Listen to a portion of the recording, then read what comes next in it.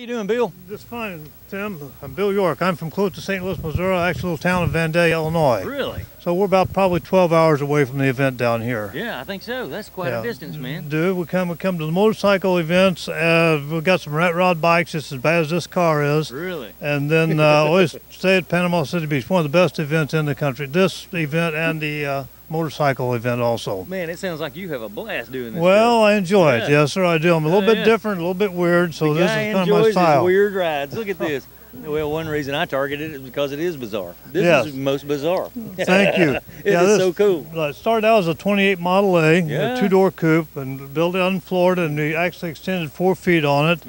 Then we've kind of rebuilt it. It's got the Dodge 6-cylinder on it, which we have cammed up a 4-barrel. Oh, I was trying to guess what that engine was. And it's a Dodge. Dodge, they call it the Slant 6. So these engines were built like in the 60s, 70s, and early 80s in the Dodge and Plymouth cars and such as that. Yes, sir. And then the front end of this is a light-duty Toyota, out of 82 Dodge, Toyota pickup. And we come on back, we've got a new brake system on it, the stacks. And then the doors open as I'll show you this in a few minutes. Actually, it's a 4-passenger vehicle. So you can really get 4 people in there? Oh, yes, sir. Yeah. Your butt can't be but about that high off the ground. I'll give you a brief tour. Okay, he wants to give us a brief tour. Open the windows here. And do my top latch. All right, you got. All right, cool. Drop it down. Look at this. Right There's here, no post. my little world of. My wife's been shopping today, so we have all our stuff. So we can carry our groceries, whatever we want to. Kind of a grocery getter, limbo. I'd been one to call it the Uber car, but the people that would call Uber do not seem like they'd be able to get in all the time. Yeah. So you basically got to get on your hands and knees and crawl into the vehicle. Yeah, yes, basically pretty easy. I just kind of sit down. Yeah, okay. Swing my feet in. Hey, that guy's young enough to do that. Right there. Yeah. And there I got my consoles. Here I have my air ride gauges for the air on the back, on the front. Yes, sir. If you notice this plastic line going into the tank, that's my fuel gauge. So my fuel, look over and see my gauge right through there. Okay. Speedometer is my iPhone with the speed app, so I have no speedometer. I just kind of guess at how fast I'm going. He uses his iPhone for a speedometer. Yes, sir. All right. I do, and basically everything. I got a 727 tranny in it with a Ford 9-inch rear, so I cruise 75, 80 on the interstate with this thing, just going and going. Yes, sir. And it don't hurt your back at all. Doesn't hurt my back. It's got a good smooth air ride on the back. Air ride. Light duty, yes, sir. And, there you go. And the light duty front end, so it just kind of floats along. Looks like being an oversized go-kart. Yeah. This guy's basically laying down in his car to go 80 miles an hour. Turn signals. I have little LEDs.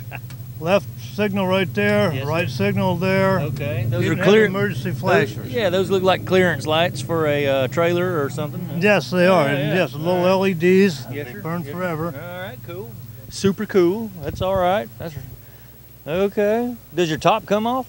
Top does it. You undo that. Yeah, you can turn these and take the canvas right off in your open air. I roll it back sometimes just for my sunroof about right there, and then just stop and tie it down there. Okay. But it's a pretty unusual ride. I mean, it does get done what we want to, and I'm not too much of a V8. I mean, I love V8 engines and the sound of them, but everyone has a V8. I got to be a little bit different, so with Slant 6 kind of puts a differentiation in the car. No, different. You nailed it. Yeah. Yes. This is quite different. Right. Okay, now I got to ask, man. Yes. Did you drive this from all the way from Illinois? Well, actually, if my lady friend hadn't been, I wanted to. I drive from St. Louis, but due to rain and no windows, well, we trailed it down, and then we just make the best of the beach. Yeah, you might get a little wet coming down, There's no glass in the side, right? No, that's probably this winter's project. Will be my project is to get glass in this. All right, I got to ask you some stuff here. Man, now I'm looking at your exhaust here. And coming up, everybody, if you're a farmer in the Midwest, you got to have your Tommy knockers, your rain exhaust, and I made my brackets and all out of the old wrenches. I love the old wrench look. Now, did you build this car yourself? Me and a guy out of Florida. Just, if we build these in Florida and bring them up to Illinois, then we bring them up as a used car. Okay. To try to get one inspected in Illinois would be virtually impossible to get a new title for it. That was gonna be one of my next questions, man. How do you register this and insure it? Well, in Florida, it's registered as a Model T ASAP, assembled from parts. Okay. And then, as I say, it's actually the original title is out of Florida. We bring it into Illinois that way, and we just transfer title from Florida into Illinois without doing the inspection. Okay. Not that it's a storm and rocket science, but it just works better that way. Well, of course, yeah. Right. All so other than that, as I say, it's just constantly works. This car is probably around 3 years old right now. Okay.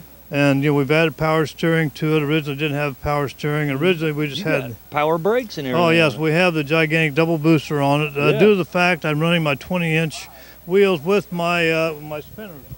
Everyone has. He's got spinners on this thing, man. Spinners going. Oh yeah. Dollar Bill, reach down there and spin that wheel, man, and check it out. That thing's awesome, dude. Wow. Now, where's a fella to get a set of wheels like that nowadays? Well, I don't know. I just find mine off the online and pick them up. Put my old 20-inch. These are actually 20-inch truck tires on this thing. Run about 15 to 18 pounds of air in them.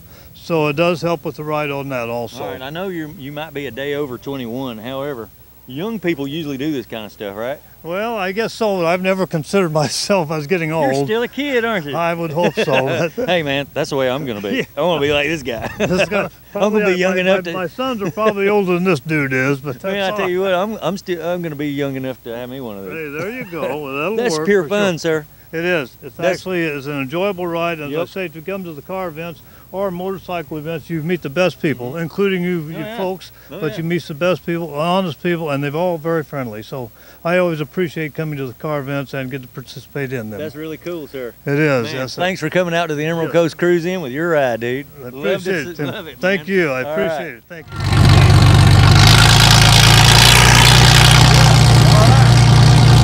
By golly, this thing does ride good.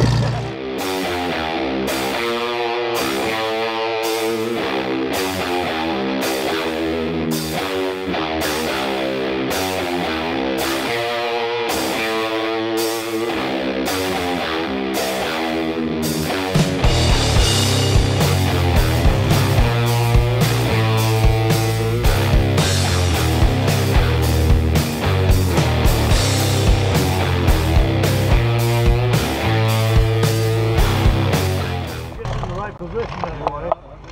They are Coming out. I got in that one guy that had that little low rig, you know. Yeah. There we go. Perfect.